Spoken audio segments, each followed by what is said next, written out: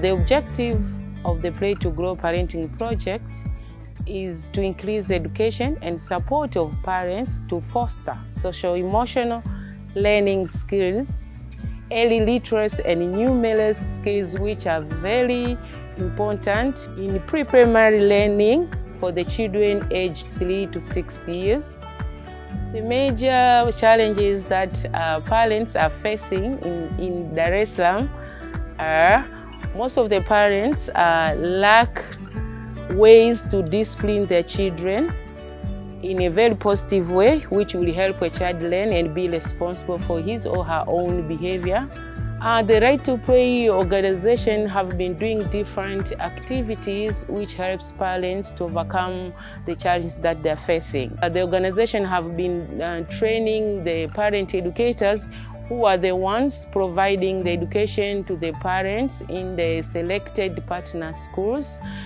Some of the examples of feedback that I've received from the parents who have been engaged into the Play to Grow parenting project that they have changed their attitude towards the use of corporal punishment. That's not the best way of disciplining their children. Instead, they are using setting limit and giving choices and setting routine for their children.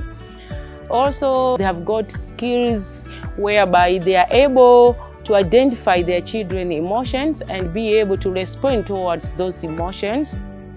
I've received the feedback from parents that they have got new ways or technique of managing stress and managing conflict among the family and neighborhood. Some other parents have changed the way they have been behaving towards their children, like they were so harsh and so aggressive all the time, but now they have strengthened their relationship with their children. The children are free to talk to them, to play to them. So the home environment is so friendly for a child to be staying at home.